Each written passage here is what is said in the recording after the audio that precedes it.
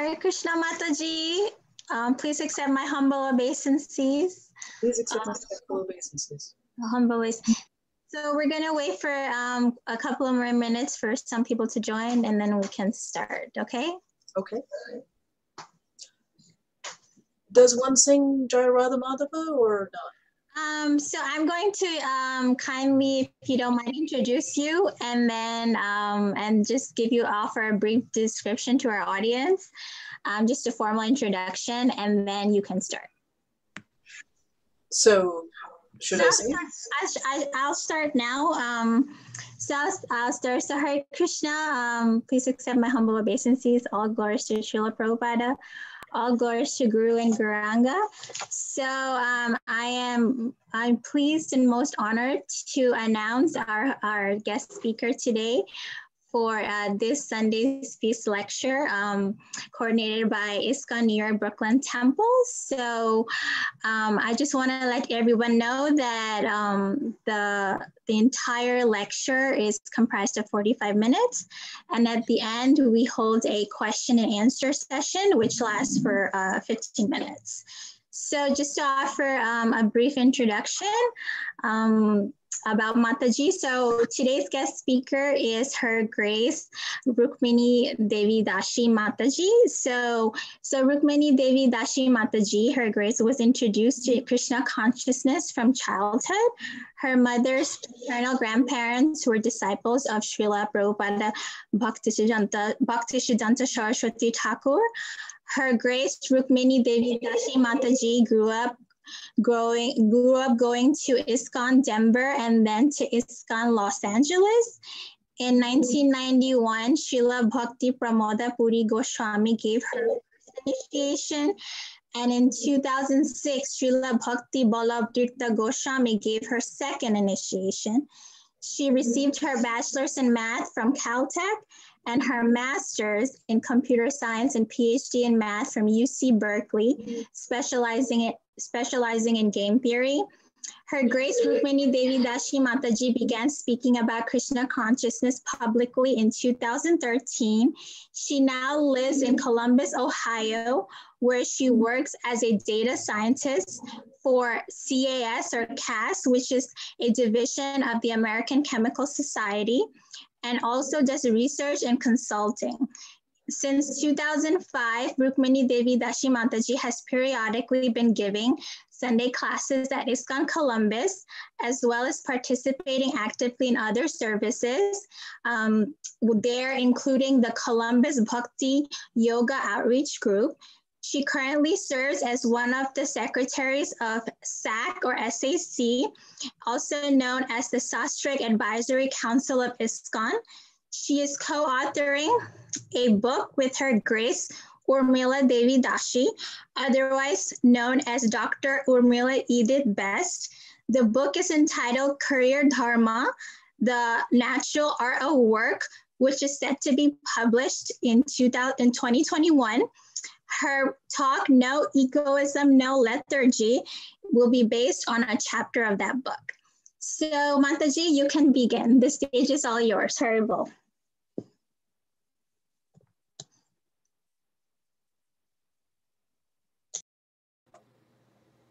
Haribol. So since we have 45 minutes for the whole class, I will just say my preliminary prayers and then begin the talk. So, Om Jnana Timirandhasya Jnana Jana Shalakaya Chakshuru Militam Yena Tasmai Shri Guruve Namah. Namo Vishnupadaya Shri Gaura Priyamurte Srimati Bhakti Ballabh Tirtha Goswami Namane. Namo Vishnupadaya Gaur Prashthai Bhutale Srimad Bhakti Pramodaya Puri Goswami Namane. Namo Vishnupadaya Krishna Prashthai Bhutale Srimati Bhakti Vedanta Swami Niti Namane. Namaste Saraswati Deve Gauravani Pracharine Nirvishesha Shunyavadi Paschatya Deshatarine. Jai Shri Krishna Chaitanya Prabhu Nityananda Shri Advaita Gadadhar Shivasati Gaur Bhakta Vrinda. Hare Krishna, Krishna Krishna, Hare Hare, Hare Rama, Rama Rama, Hare Hare. Vanchakalpatarubhasya kripasindubhaya vachapatitanam pavanebhyo vaishnavebhyo namo. Thank you very much for that kind introduction and for inviting me to speak. As always, it is the person who speaks who learns the most from speaking, so I'll be speaking about no egoism, no lethargy, and my hope is by sharing what we've heard from our acharyas, that one day maybe I too can escape from egoism and lethargy. So let me share my talk.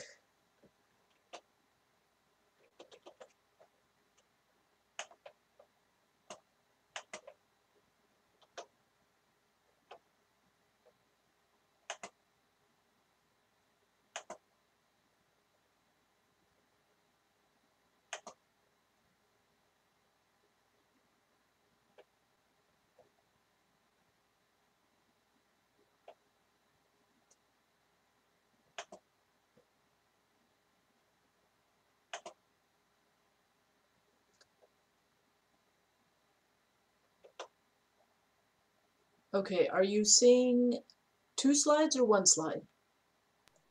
2 slides. Yes. All right, let me see if I can do that differently. Before you do share, click on show portion of screen. Oh, okay. And then it'll give you a box, and you then when you go to the share, arrange that box over the big slide that's on the left.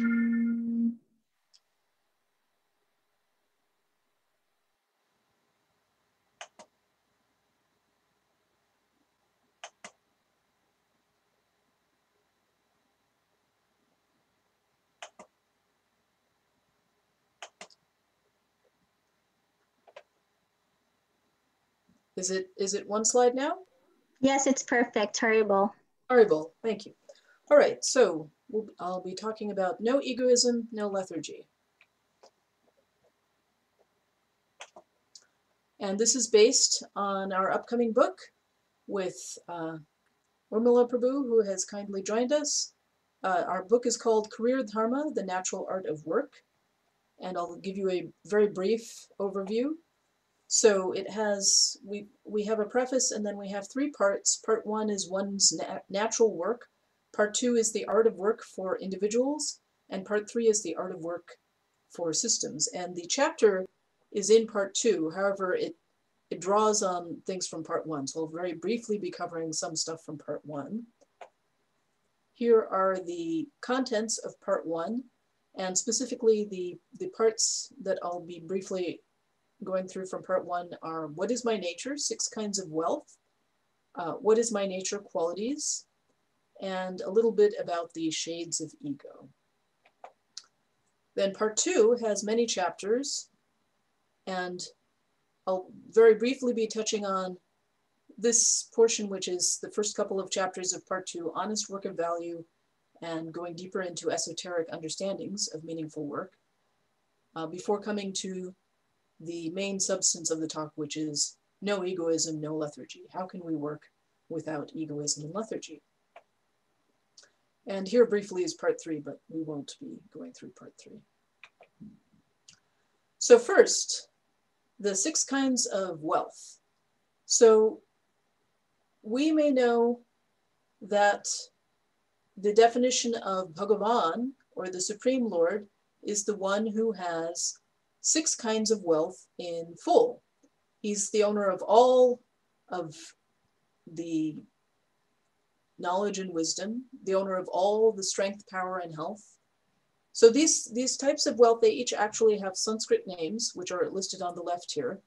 And they're often translated by single terms. However, they each have a slightly different connotation. So the 6 kinds of wealth are Aishwarya, which is organizational leadership, money, luxury; Gyan, which is knowledge and wisdom; Virya, which is strength, power, and health; Shri, which is splendid beauty, gracefulness, and also a charismatic kind of leadership; Yash, which is meritorious fame and community; and Vairagya, which is equanimity and freedom. So each of us also has a little bit of some of these kinds of wealth, not infinitely like the Supreme Lord, but a tiny bit.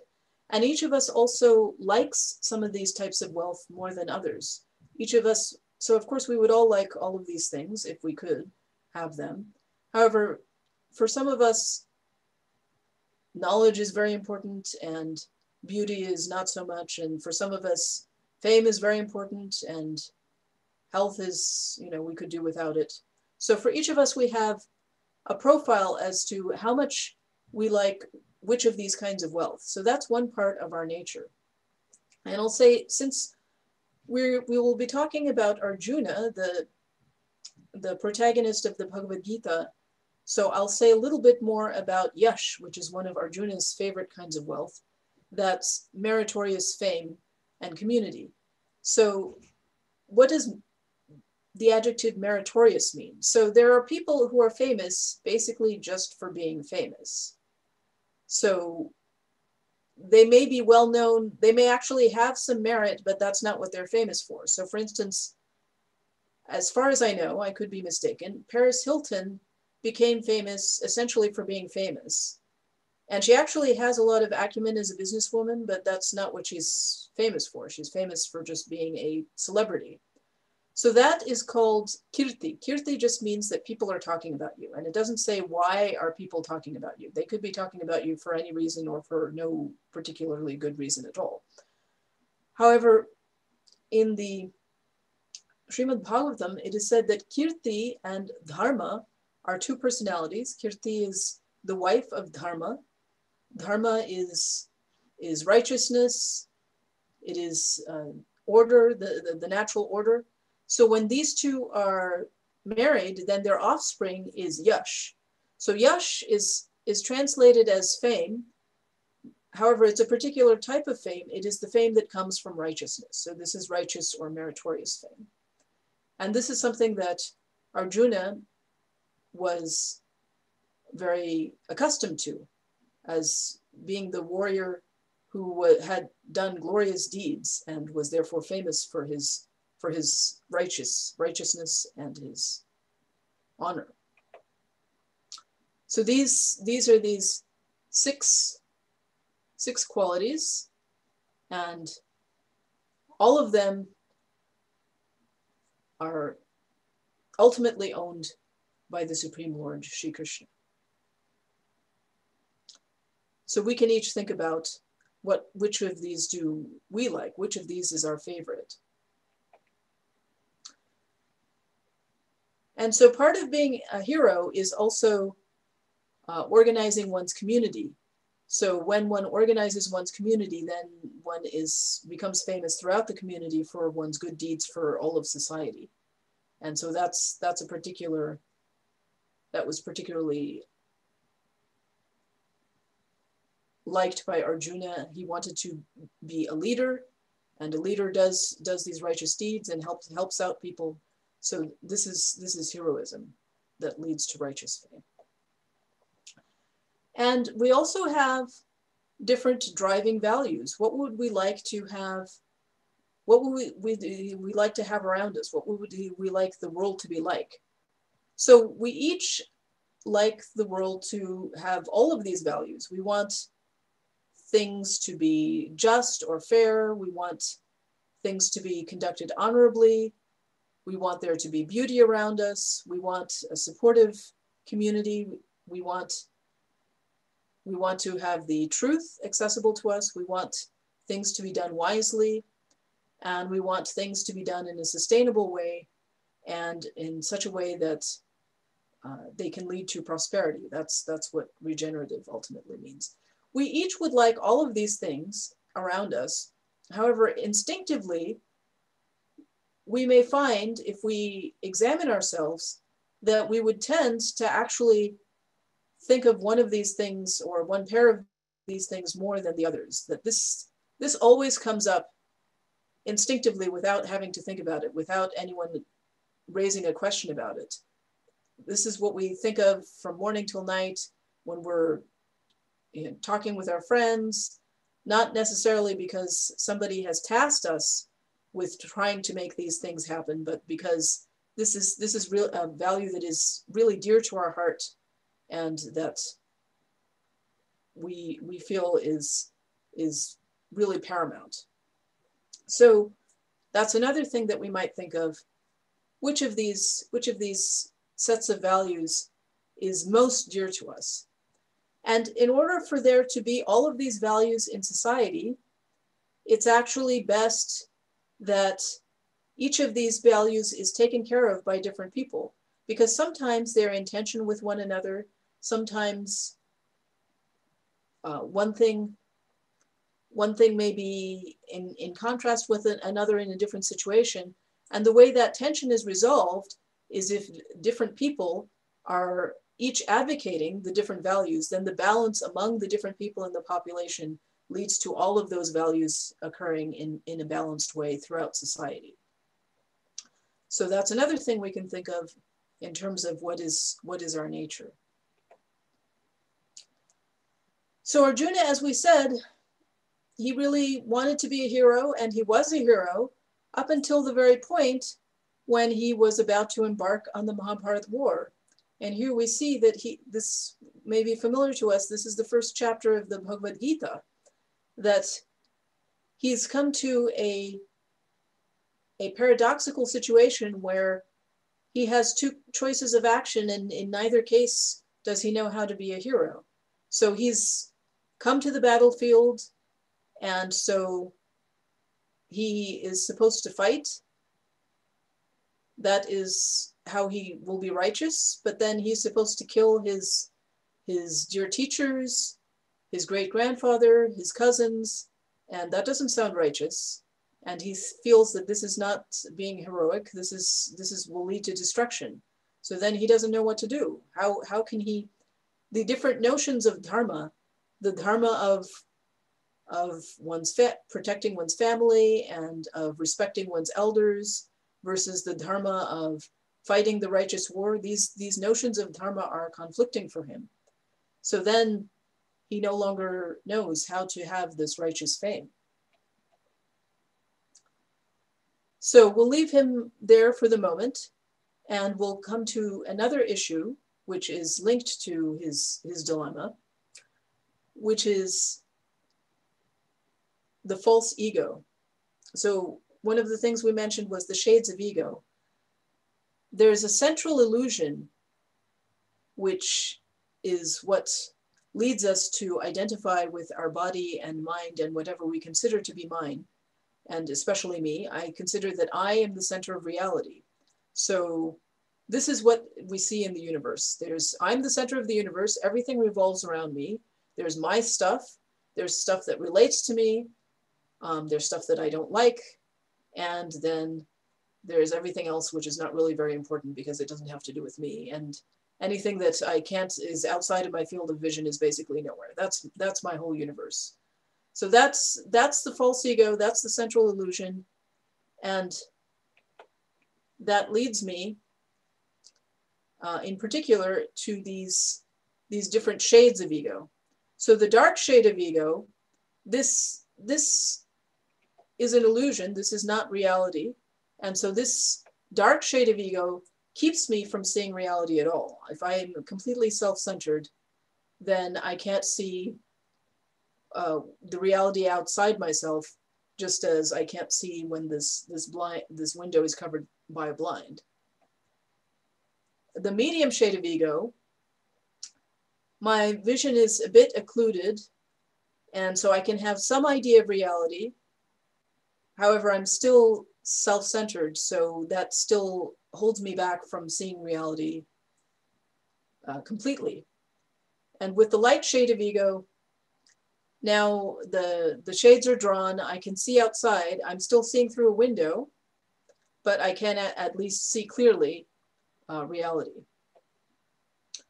And that is still not the same as being actually outside. So that would be transcending the shades of ego and being completely outside of that illusion that I'm the center of the universe. That would be understanding truly that it's Sri Krishna, the Supreme Lord, who is the center. So now we know these names of these ego shades. So sattva is the light shade of ego. So it leads us to goodness, clarity, serenity, light. Rajas is the medium shade of ego.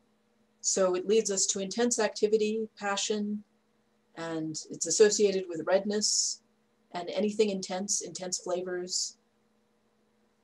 And tamas is ignorance, inertia, dullness, and darkness.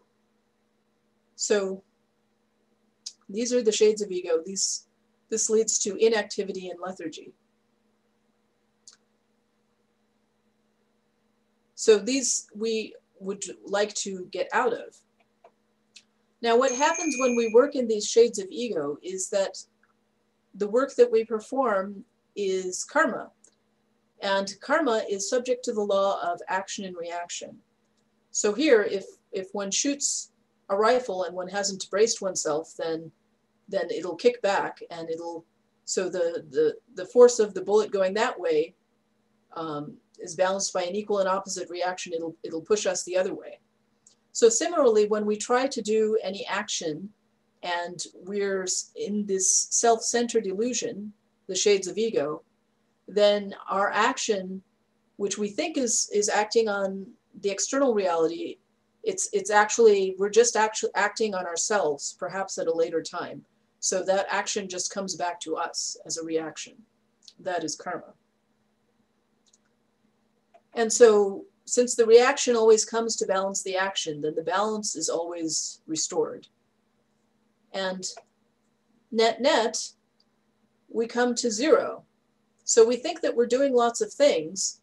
However, any positive action that we have, a credit is always balanced by a debit.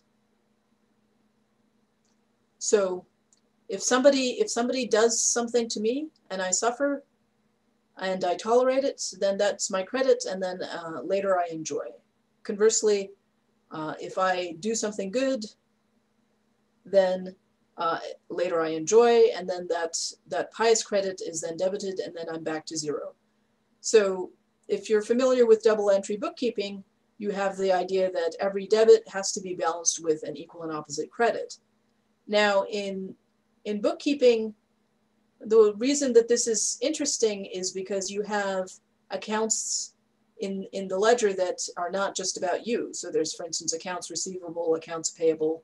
There's somebody else involved. But when it's just me and I'm just moving things between my different accounts, then actually nothing changes. Everything is zero.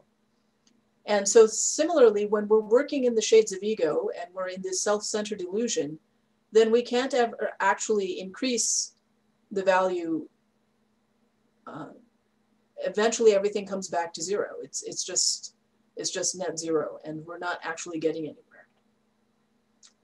So we may feel like we're acting and we're accumulating riches, but inside we will feel empty because we haven't actually done anything and we haven't actually gotten anything. We're just acting in the shades of ego, which is really just an illusion. So we might be like a video game player. So video game player is absorbed in some video game and thinks that the video game player is in this imaginary world. And it looks like, so suppose I'm the player, I'm accumulating riches, I'm accumulating gold, I'm accumulating books, I'm accumulating potions, all kinds of things, and I'm doing all kinds of things. And it may appear that I'm being very active, but actually all that's actually happening is a bunch of electrons are moving around, and different logic gates are switching on and off within the computer, all these ones and zeros, and then they're making various pixels light up. So all this is very different than what is happening inside my mind. My mind is in an illusion that I'm at the center. And I'm in the illusion that I'm doing a lot of things, but actually I'm very constrained, that basically the programmer has set up the game and has made it appear that I'm doing so many things, but actually not so many things are actually happening. And so when we're playing a video game, then this is apparent. And actually, when we're acting in the world, this is also the case. So Shri Krishna says in Bhagavad Gita, chapter 13, verse 30, that the one who truly knows that one is not actually doing anything, And Srila Prabhupada says in the purport that practically speaking, the body is a machine designed by the Supreme Lord to fulfill desires. So we're riding inside of our body, and we're thinking that we're doing so many things, and we're identifying that I'm this body, and I'm controlling this body, and I'm doing all this stuff. But actually, this machine is being controlled by the modes of nature, the shades of ego. So we come to the main topic: how do we transcend these shades of ego? So this is a verse from Bhagavad Gita, chapter 3, verse 30. And I'll go through the Sanskrit because we'll go through these 6 parts of this verse. So the verse is, Mai sarvani karmani sanyasyadhyatma chetasa nirashir nirmamo bhutva yutyasva vigata jvara. So these 6 parts are, Mai sarvani karmani, unto me all sorts of activities, sanyasya, giving up completely, adhyatma chetasa, with full knowledge of the self-consciousness,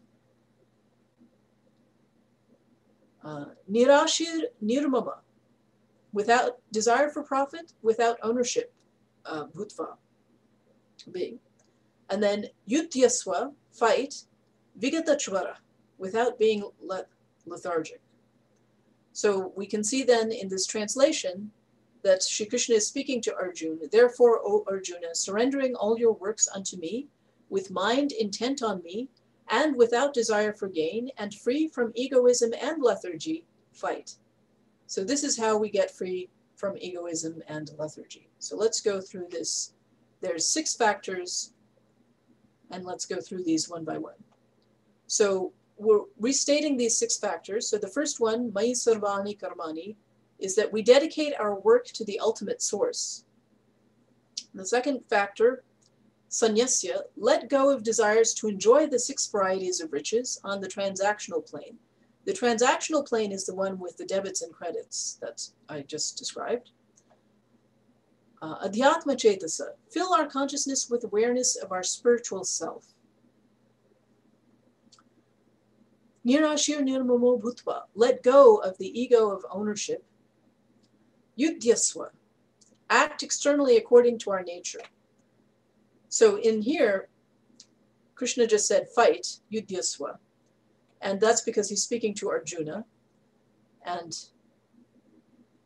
in our plan, in our procedure, we'll be talking about all of our natures, which may or may not be to fight. So we've translated this as act externally according to our nature. And finally, vigata jvara, let go of lethargy born of fever. And Srila Prabhupada has translated that it's actually both egoism and lethargy that we're letting go of. So let's go through these 6 factors one by one. The first one is dedicate our work to the ultimate source. And that ultimate source is the Lord. So here we see someone who is bathing in a holy river and dedicating herself. So when we connect to the source, then we can get out of that dilemma of everything ending up being zero, that every credit is balanced by a debit. Because when we connect with the source, then we're connecting with the infinite who is ever expanding, Shri Krishna, growing more and more. And so when we're connected with something growing more and more, and then we align and we are also dedicating ourselves, then we're part of something that's growing more and more, and we can contribute more and more. So that's how we get, that is the path of bhakti. We get out of karma and we're doing devotional service. Then the next thing, so 3 of these I had mentioned, the ones in green, these are positive, and the ones in blue, they're negative. So they go together. So once we do the positive thing, then it's easy to do the negative thing. So once we dedicate our work to the ultimate source, Shri Krishna, then it's easy to do to let go of desires to enjoy the 6 varieties of riches, because we know that they all belong to Krishna. So when we're letting go of the desires to enjoy, then we're offering up whatever we have or whatever we receive to the Supreme Lord. We are understanding that whatever comes into our custody or our stewardship, we're just custodians. We're not the enjoyers. And so we use that in service, or we give it to others to distribute for service. So it's easy to let go when we ourselves are dedicated. So we talked earlier about this, one of the 6 kinds of riches being yash, or righteous fame. So at the beginning of the Mahabharata war, Arjuna did not know how to be a hero when he was trying to be a hero in the way he had been all his life. So basically in his own right. And so the way to remain righteous was not to be a hero in his own right, but to be a hero for Krishna, to be completely dedicated. So then he could let go of this qualm about how it is actually dishonorable to destroy the dynasty and to kill one's elders and so forth.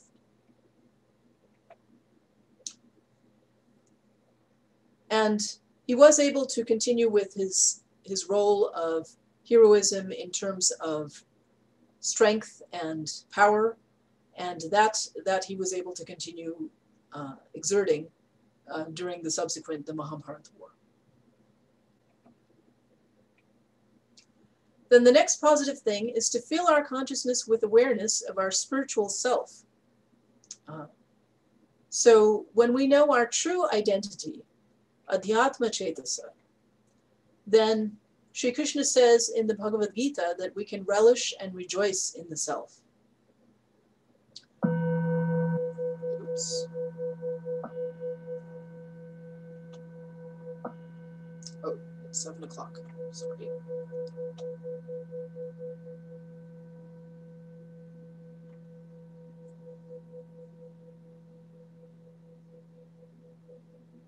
So Sri Krishna says, this perfection is characterized by one's ability to see the self by the pure mind and to relish and rejoice in the self. In that joyous state, one is situated in boundless transcendental happiness, realized through transcendental senses. Established thus, one never departs from the truth, and upon gaining this, he thinks there is no greater gain. So the solution to the false ego is to have our true ego. We understand our true identity.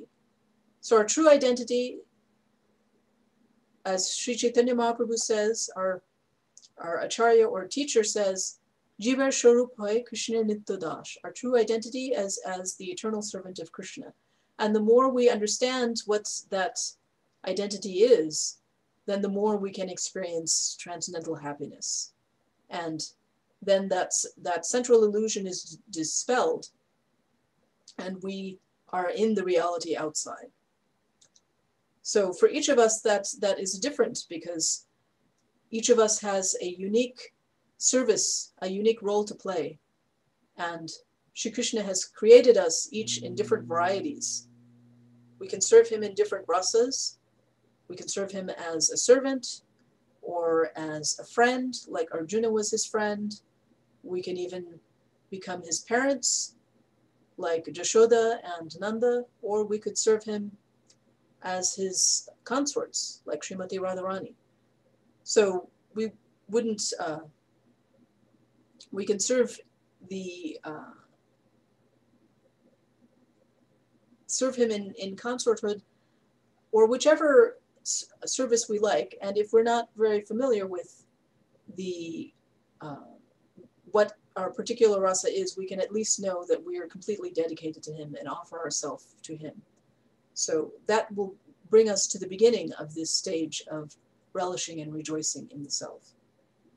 And this also helps us to be detached from the results, because the results actually don't belong to us anyway. They belong to the Lord.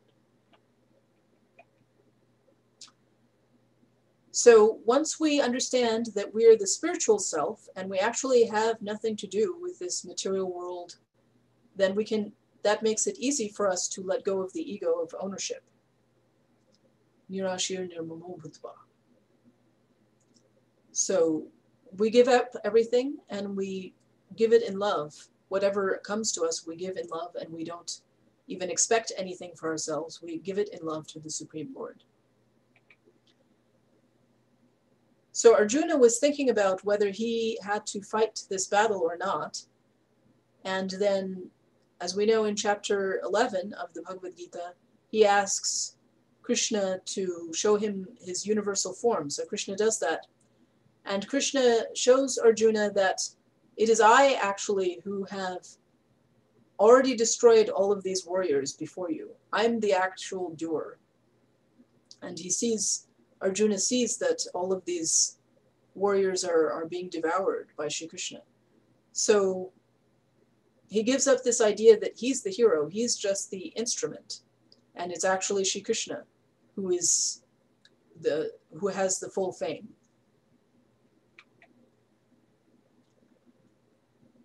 So a little bit earlier in Bhagavad Gita, in verse 27 of the 3rd chapter, Shri Krishna tells Arjuna that the spirit soul, bewildered by the influence of false ego, thinks himself the doer of activities that are in actuality carried out by the 3 modes of material nature. On the other hand, in chapter 18, he explains more fully what are the actual factors of action. There's 5 factors of action: the place of action, the performer, the various senses, the many different kinds of endeavor, and ultimately the supersoul. These are the 5 factors of action. So one can let go of this idea that I'm the hero if one understands that actually everything is up to Krishna.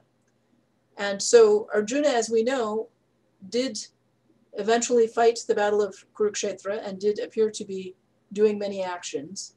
However, much later in the Mahabharata, after Krishna's departure in the Moshal Parva, chapter 16, or I think it's book 16, chapter 7, Krishna had departed from the world, and then Arjuna went to Dwarka and was trying to escort the queens of Krishna back to Hastinapur so that they could be under the protection of the royal court there.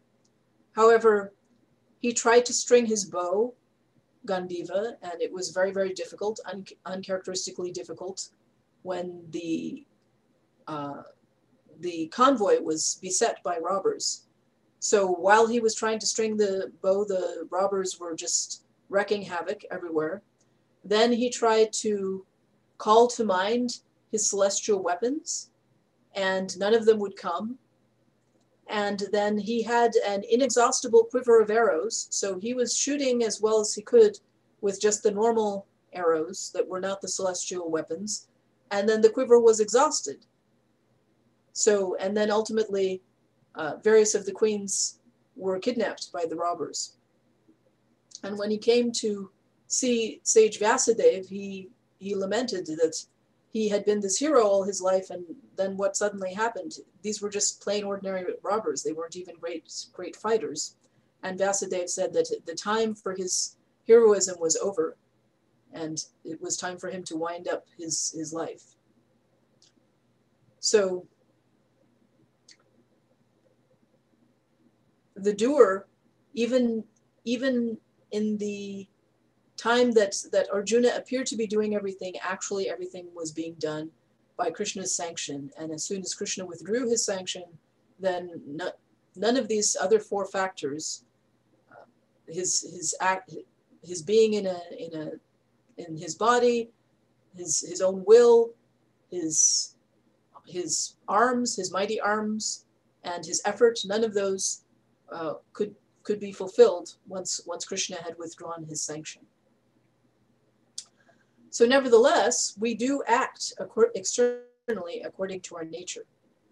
Yudyasva, Krishna told Arjuna. So even though Krishna had shown his universal form, he still asked Arjuna to fight. And so here's a great quote by Srila Prabhupada that I really love. Srila Prabhupada gave a lecture in Los Angeles in 1973, and he said, Krishna never advised Arjuna that you sit down. I am your friend. I shall do everything. You sit down and smoke ganja. Krishna never said that. Krishna was doing everything. Still, he was to fight. He was inducing. You must fight. Neither Arjuna said, Krishna, you are so my friend, great friend. Better you do it. I sit down, let me smoke ganja. No, Arjuna also did not say.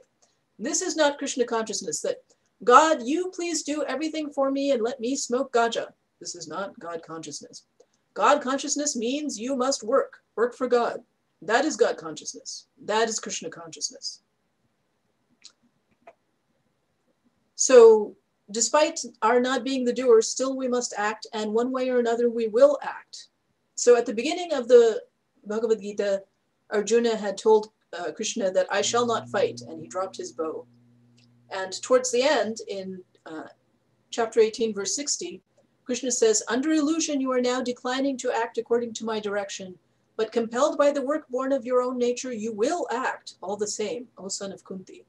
So one way or another, we will act according to the nature of our body-mind, our psychophysical complex. So we must act and we will act, so we should act externally according to our nature. And in this case, Arjuna should fight.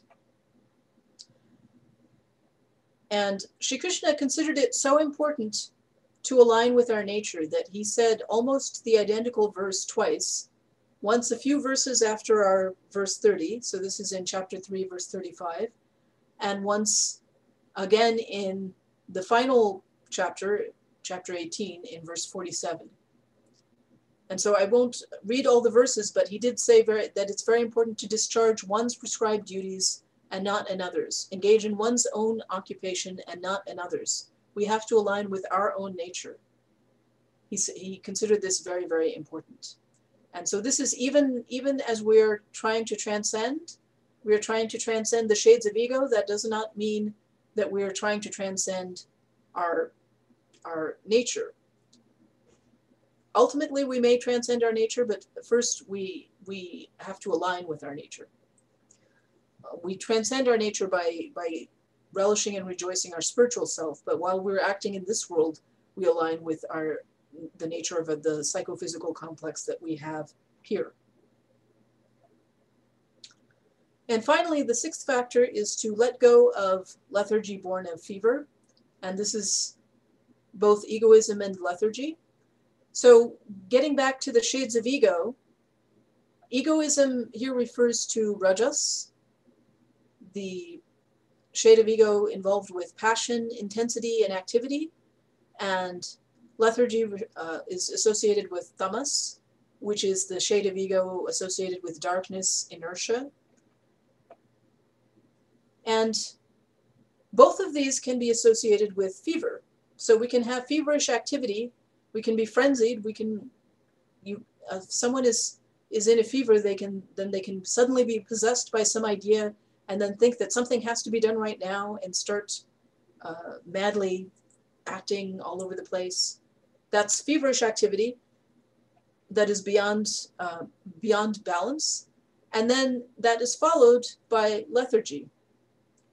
And then, suddenly, that didn't work, and, one feels like doing nothing. And it's said in the Bhagavad Gita that these shades of ego, they follow one after another, and they're always vying for supremacy. So each of them follows one after another. And even the material sattva, the material mode of goodness, it's always contaminated by a little bit of rajas and tamas. So the central thing is this central illusion. As long as we have any of this central illusion, we will be contaminated by rajas and tamas. So the real thing is to purify ourselves of all these and let go of lethargy. And as I had said, that when we act according to our external nature, then that helps us to act in balance, because the nature of sattva is balance. And so when we're aligned with our nature, then that helps us to make these shades be gone. So our 45 minutes are up. Thank you for your attention. So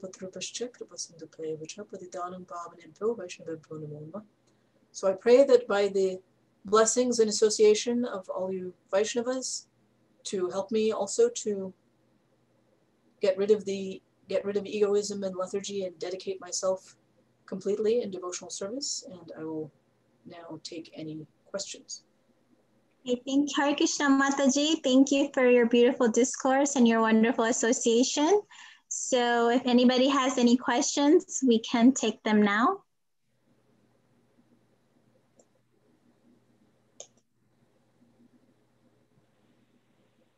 Hare Krishna Mataji. You mentioned the 5 factors of action verse. Do you remember the verse number? It's 18:14, 18.14, and I can go back to that slide. Yeah, in that verse, I think there are a couple of the factors that have always kind of been fuzzy for me. Yeah, it says, yeah, can you distinguish between, so you see, my thing is that, you know, the place of action in the body, you know, sounds very much like the senses, because that's where the senses, you know, the body is basically, you know, comprised of the senses. And then I guess the endeavor, you know, I mean, that's the effort put out by the senses, right? Right. So another way of looking at it is, so the performer is our will. So this is the person who